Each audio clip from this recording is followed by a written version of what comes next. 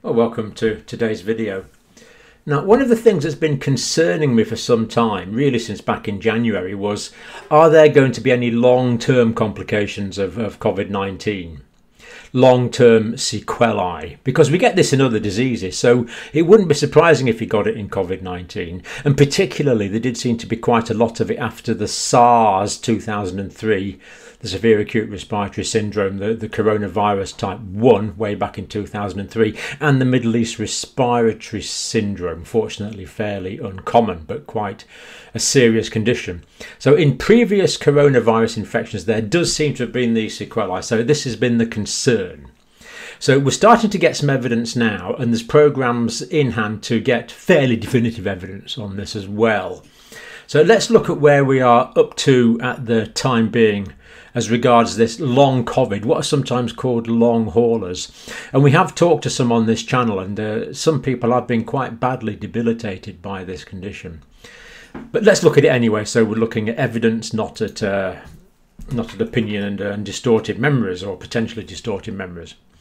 Right, this paper here, Long-Term Health Consequences of COVID-19, Journal of the American Medical Association, published on the 5th of October. Now, this paper seems to kind of try and define what we're talking about. Ongoing symptoms to substantial end organ dysfunction. So what it's saying is there's quite a large variety of possible manifestations of this post-acute COVID syndrome. Sometimes it's mild and transitory. Other times it can lead to significant effects and even damage to the organs. And some organs will heal, but other organs won't. So potential for a wide spectrum of possible long-term complications is what it's saying. Now, just to be fair, most people don't get this. This is going to be the minority, but the question is how big a minority is it going to turn out to be? But do read this for yourself. Now, they sort of distinguish two conditions really. There's post-acute COVID, persistent symptoms beyond 3 weeks. So what this is saying is that most patients can make a good recovery within 2 weeks. And this isn't 3 weeks, sorry, beyond 2 to 3 weeks is a good recovery. So if it persists beyond 3 weeks, it's described as post-acute COVID. Now, this isn't surprising that you get symptoms for a few weeks, because yourself, if you've had influenza, you don't feel good for a few weeks after that. You can actually be under the weather for a while, lacking energy. It can take a long time to get back. So there seems to be this aspect of COVID, as we would expect with any acute viral infection. But sometimes post-acute COVID symptoms persist beyond 3 weeks. So that's the first one, post-acute COVID. But what about longer term? Well, they describe it as chronic COVID. If the symptoms last beyond about 3 months, 12 weeks, then it becomes chronic. And we've talked to people on this channel who've had symptoms since back in March. So this is a definite phenomena. Now, the BBC did a survey looking at common complaints. What do people commonly complain of weeks or even months after their acute episode of COVID-19? Well, one of the main ones seems to be crippling fatigue. Now, this is described by some people as like a fatigue they've never had before. They're just totally mentally and physically exhausted. So this crippling, debilitating fatigue. Sometimes you and me will feel tired and we think, oh, I'm a bit tired today, but you go to work anyway. You just sort of motivate yourself, have a shower, try and get going, and you go into work and you do your day's work. These people are completely incapable of that. The fatigue is crippling. They cannot overcome it with willpower. It is more than just tiredness. Breathlessness is a common feature as well, shortness of breath, especially on exercise. Persistent cough, joint pain, muscle aches, and even chest pain, which of course is a very disconcerting feature. And one feature that the BBC didn't come up with, that we have talked about a couple of times on this channel that people have reported to me, is a fast heart rate. So when they exercise, the heart rate becomes very fast, what we call tachycardia. They seem to have a very vigorous heart response to any exercise. Anyway, carrying on with the list from the BBC, hearing and eyesight problems, headaches, loss of smell and taste. So this anosmia can persist in a minority of people. Damage to the heart, lungs, kidneys and gut, so actual organ damage can occur. Now, again, depression and anxiety after a viral infection are not surprising. Post-viral depression is a common, or post any significant illness, depression is a well-recognised condition. People get it, they usually recover from it, but it seems to be occurring here as well. Is it occurring more than other viral infections, of course, is the question we're looking at. So depression, anxiety, struggling to think clearly. And people have described this sort of brain fog. Now, this is very hard to explain. It's also sometimes described as derealization syndrome.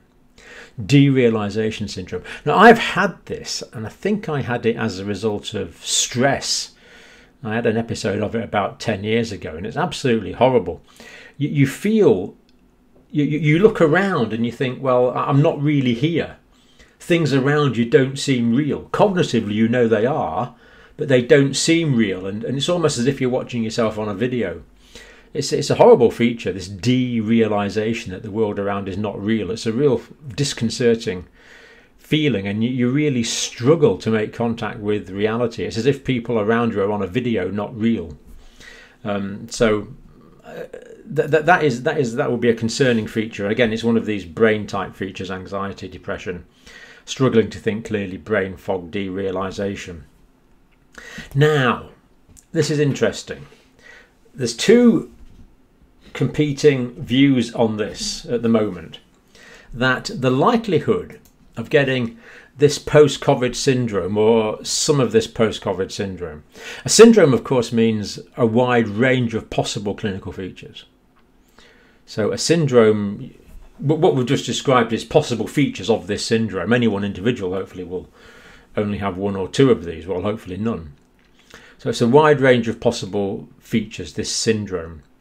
But the question is, how related is it to how severe the condition was? So some people are thinking, well, you're more likely to get it with severe disease. Other people are thinking, well, no, this is more idiosyncratic. People with even minor COVID can be left with long-term sequelae. Now, the evidence is not clear fully on this at the moment, but the evidence we're going to present today would indicate that the more severe the condition, the more severe, or the greater the probability of sequelae are. But that's not known for sure yet.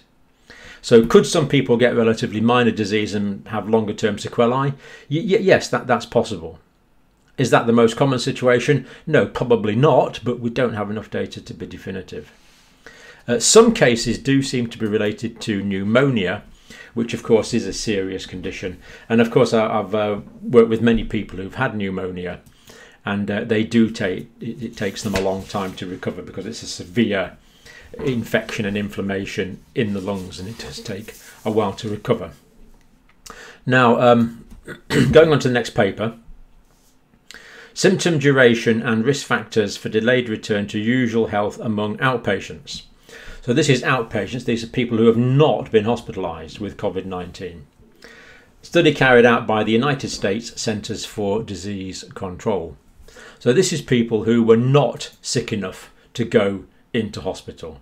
How did they do after the acute episode of COVID? Well, this is a random sample of 292, not huge. 274 met the criteria by giving full data. Now, 35% of these symptomatic responders had not returned to usual health after 14 to 16 days, had not returned to usual health. And this was different depending on the age, which is not really surprising. We'd expect young people to bounce back quicker, and that is exactly what happened. So let's look at the figures. 18 to 34 year olds, 85 of those, 26% had not returned to normal. In other words, 74% had returned to normal. I hope that makes sense. It's just that this study expressed it in the negative. So 26% had not returned to normal, therefore 70% had. And this is within about 2 weeks after the illness. So most young people, they're bouncing back nicely. 35 to 49 year olds, 32% had not returned to normal, therefore 68% had. So again, people with minor illness, the majority bouncing back after a couple of weeks, but not all. And then 50 and older, it's getting on for half and half. 47% had not returned to normal, so just over half had returned to normal in the older age group. So we see there that people with minor illness, most of them returning to normal. Now, it's frustrating that we don't have data for the month after and the month after and the month after, but this was just at this one endpoint of 14 to 16 days. But it is showing that most people are making a reasonable recovery, roughly as we would expect, with what is a significant viral illness. So, but not all. Some people still having lingering symptoms after the 2-week mark. Now, we do know, and this is well known, that people who have been very sick can take a year or so to recover. This is well known. So, for example, we have post-intensive care syndrome. Being in intensive care is a major trauma to the mind and the body.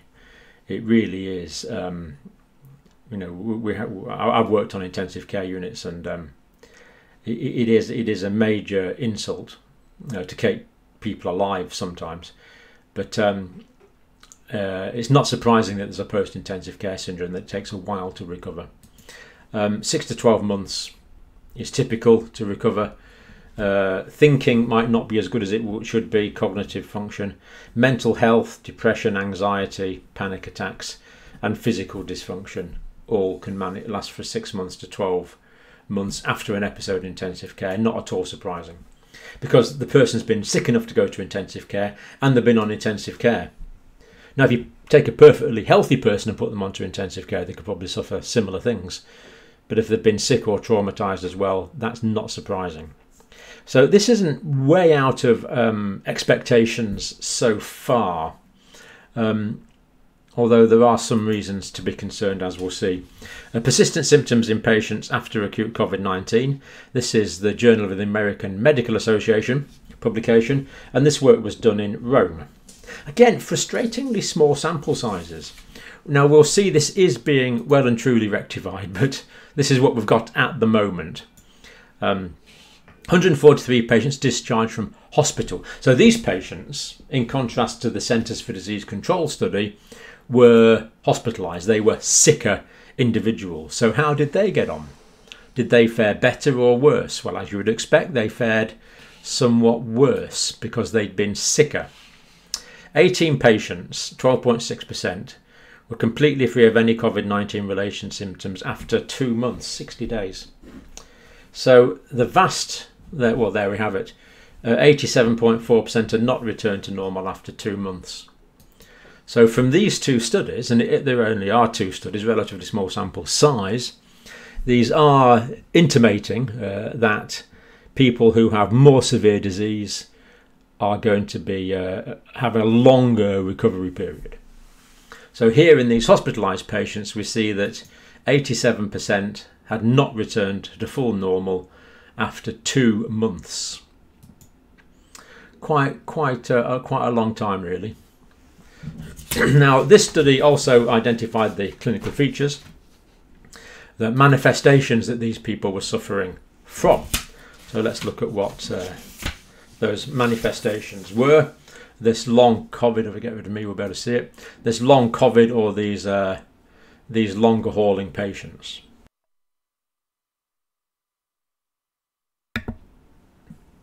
Yep, right.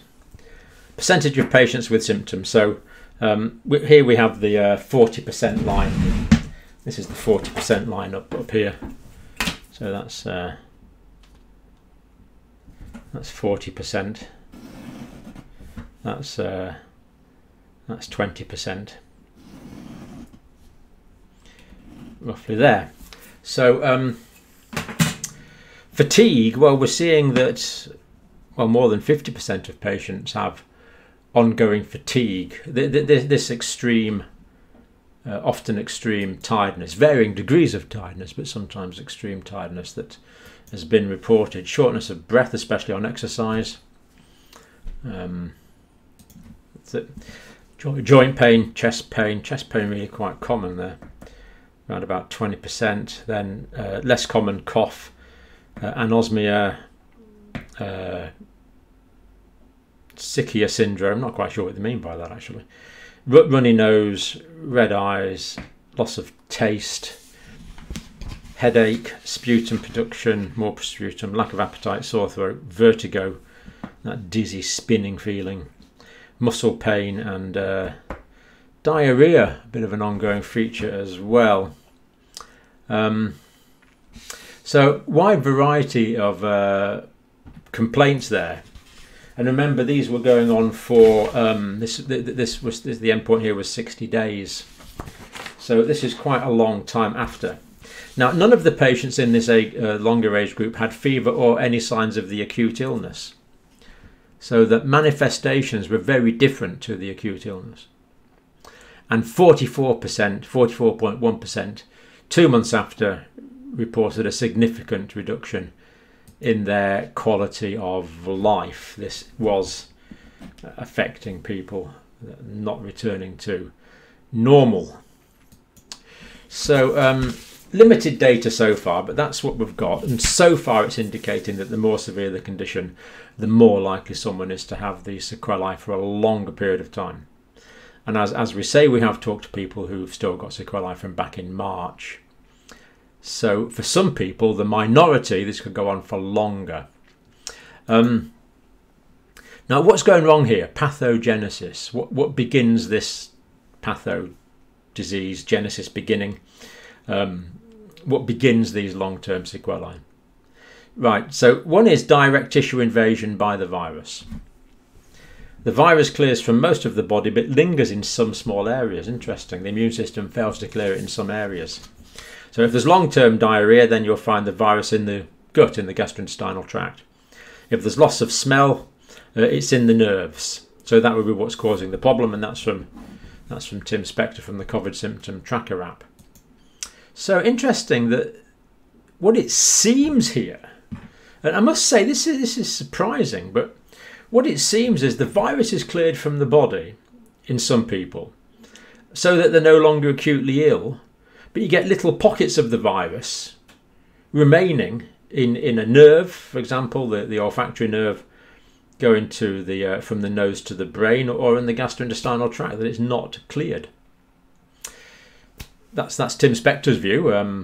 Okay, well, more evidence will show, but okay, strange that the immune system. You'd really think if the immune system cleared it from one place, it cleared it from everywhere.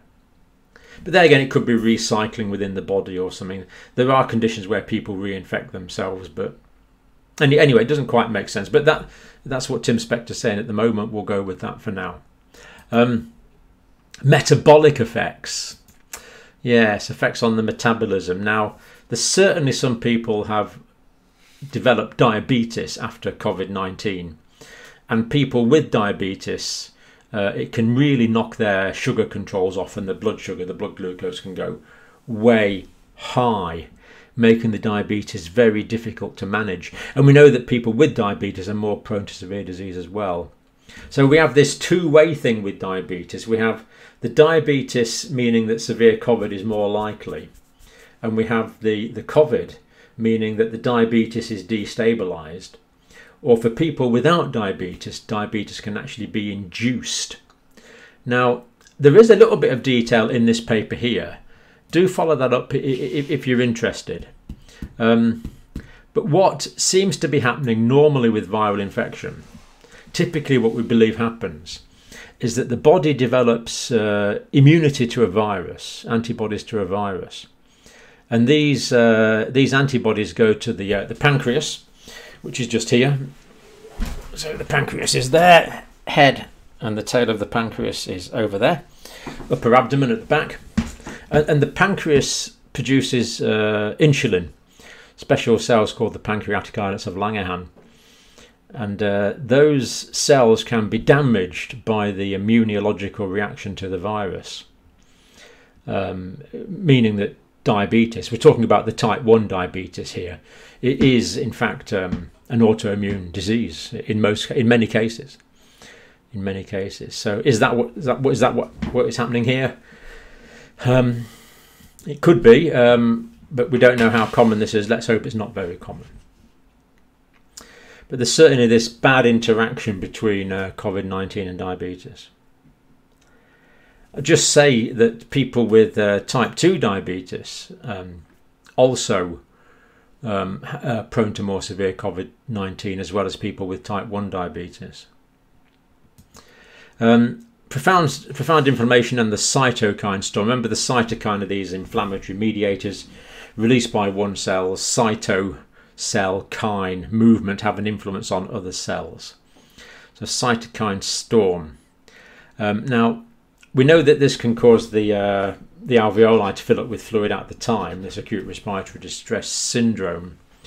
But it also seems to mean that sometimes the immune system does not return to normal. Check it out in this immunological publication. Now, there's two sorts of immunological problems. One is that the immune system is no longer combating the infections, an immune deficiency. But another immunological problem is that the immune system is overactive and is starting to attack the body's own tissues, so-called autoimmune reactions. That's why we need this immunomodulating effect. So we don't want too much immunity, but we don't want not enough either.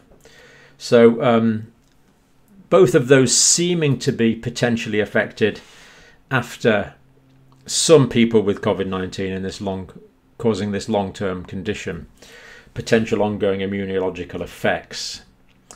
Again, limited data, but what we have is in these publications I'm giving you the links for. Now, frank organ damage is perhaps the most frightening, and as we've said, this is seen in the Middle East respiratory syndrome and the severe acute respiratory syndrome, what we could call SARS-1. Back in 2003. Now this virus no longer exists, unfortunately. The MERS virus, the Middle East respiratory syndrome, as far as I know, there's been no cases of human-to-human transmission of MERS for years, because people know about it and it's not transmissible from human to human like SARS coronavirus 2. The great thing about the Middle East respiratory syndrome is, although it's a severe disease, people are most infectious when they're most sick. So you don't get this pre-symptomatic, asymptomatic spread to anything like the same degree that you get with COVID-19. But there's odd cases, and the virus jumps. It's a spillover, a zoonotic infection, from camels. Mostly in the Middle East, where they keep camels, jumps from camels into humans occasionally and causes a severe illness, but it doesn't spread from human to human, as long as proper precautions are taken, and the precautions are much easier to take than they are for COVID-19. But similar coronavirus and organ damage has been seen in these conditions. And the organ damage that's been identified by this paper here, again, this paper is looking into research for MERS and SARS, not coronavirus 2, unlike the other ones which we have been looking at, which are specific to coronavirus. SARS coronavirus 2, COVID-19 disease. This research here is related to MERS and SARS 2003, and it's found lung function abnormalities, psychological impairment, and reduced exercise capacity. Now, given that these occurred after a very similar coronavirus, it wouldn't be surprising, and basically we are seeing these things from SARS coronavirus 2 in SARS coronavirus 2 sequelae. Now, brain alterations are another one. Now, again, we do know these occur. This is a publication from the Lancet. Cerebral, that's to do with the cerebrum as the outer part of the brain. Microstructural changes in COVID-19 patients. So there's not big parts of the brain changes, but there's microstructural changes to the small scale structure of the brain, the outer part of the brain, which is the cerebrum. So the outer part of the brain is the cerebrum. That's the bit you're kind of thinking with. The lower part of the brain is the cerebellum and the brainstem. This is the top part of the brain. The cerebrum can be affected. The outer part of the cerebrum, of course, is the cerebral cortex, which is probably what you've heard of that. Probably it's what you're thinking with now, in fact. So these occur again. How common they are? What else? We don't know too much about it, but they do definitely occur. And this has been done by magnetic resonance imaging scanning. MRI scanning, and that is an exquisitely detailed technique. I remember the first time I was at work and I saw an MRI picture, I couldn't believe it. The detail was just incredible on the anatomy. Something like the brain, you can see great detail. So if that's what those studies are showing, then that's pretty diagnostic that is happening. Now, hypercoagulable states, increased blood clotting, increased coagulation of the blood. We know that occurs. That can cause lots of little microthrombi in the acute disease, which can block off small blood vessels. We know that occurs. In some patients, this does seem to be ongoing, and there's the possibility of blood vessel damage in some patients. Evidence for that's not very clear yet, but inflammation of some blood vessels, and possibly, I haven't got the reference for that, but that's from the WHO, has speculated about inflammation of the coronary arteries. And the coronary arteries, of course, are the arteries that supply the heart, so if that were to happen, that would be a concern. But again, we are waiting for more data on that. Now, fortunately, that data is forthcoming because a large study has just been instigated. This is called the Post-Hospitalization COVID-19 study. Now, as far as I know, so far this is just taking hospitalised patients. I expect they will be taking non-hospitalised patients as a control. That's their website there, look it up. I'm going to play you a blast of this video from Professor Chris Breitling. But again, watch the whole video there for yourself. He's the lead academic in the study. I think he's at Leicester University Medical Research or Medical Research Centre, Leicester University. I'm not quite sure of the details, but he's been funded by the Medical Research Council and other funding bodies. So it's an official study to undertake, following up 10,000 people post-COVID, and they're going to develop new strategies for clinical care. So I think I'm not sure if I'm allowed to play you all this video for copyright reasons, but we'll play a few minutes of Professor Breitling just to give us an idea of what his thinking currently is and his plans for this project. I'm Professor Chris Breitling at the University of Leicester. I'm really pleased to introduce to you the Post-COVID Consortium. We have all been touched by COVID-19, whether that's having to stay at home, whether it's affected a loved one, a family member, a colleague. And for many people, it's led to the need to go to hospital with very severe disease. Tragically, many people who've then gone to hospital have needed intensive care support, and some have died.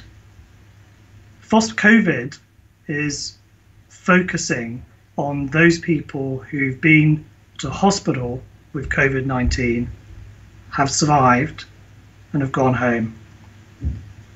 It's a great success story for those people, but what we don't fully understand is what happens next.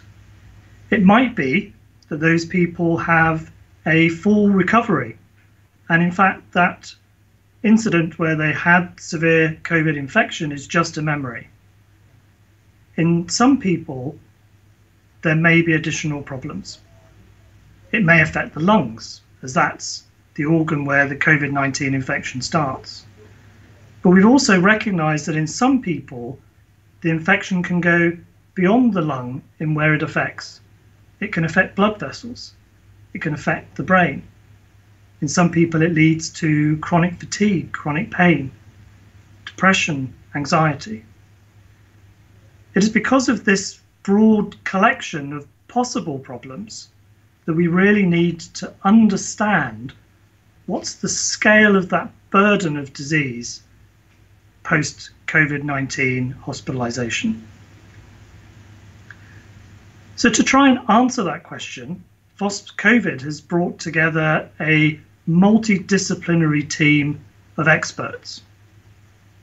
We're going to tackle the problem by assessing people in a standardized way. There will be detailed standardized questions, tests including imaging such as magnetic resonance imaging and CT scanning. And we shall also then embed this research into normal clinical care. So in essence, people will be coming into hospital for their care, but in addition will be invited to have further tests and questions in order to then participate in this research project. Post-COVID is across the whole of the UK, including all of the 4 nations. And we're looking to recruit 10,000 individuals that have been hospitalised. Understanding the burden of post-COVID is really important, but it is not enough. That will just give us an indication of the scale of the problem, but won't give us the solution. So post-COVID wants to also then start to understand and implement solutions. Many people who have been in hospital with COVID-19 have participated in intervention trials. The most well-known of those is the recovery study, which has recently shown phenomenal success with reductions in death in people who received the steroid dexamethasone. We will be including people who've participated in the recovery trial and other intervention studies for COVID-19 in hospital. This is really important. It's important because this might be part of the solution. We might find that some of the treatments given in hospital actually alter the trajectory, so alter the outcomes after you've gone home. I think we'll just it's leave possible, the professor though, that there. we need... Am I working? I think I'm working, but my picture's not working. Let's try a different camera. No, anyway, I think you can hear me. Okay, so I think we'll leave it there for today. I'm not playing the whole video. It is on your link there for you to peruse at leisure. I'm just not sure if I'm allowed to play it all for copyright reasons. Let's just finish off with something from this is from Ron in Wisconsin, which I quite like. So it's what he calls the Swiss cheese model. So each of these interventions is going to make it less likely that the virus gets through to the people. Now, none of them are perfect on their own. They've all got holes in it, but together they're going to form an effective shield. So social distancing, wearing masks, washing hands, rapid testing, using your app, making sure you have good ventilation, all of those things would be good. Okay, so that's us for today. Quite why my picture is not moving, I'm not sure, but hopefully you can still hear me. And yeah, that's us for this video. Thank you for tuning in as always.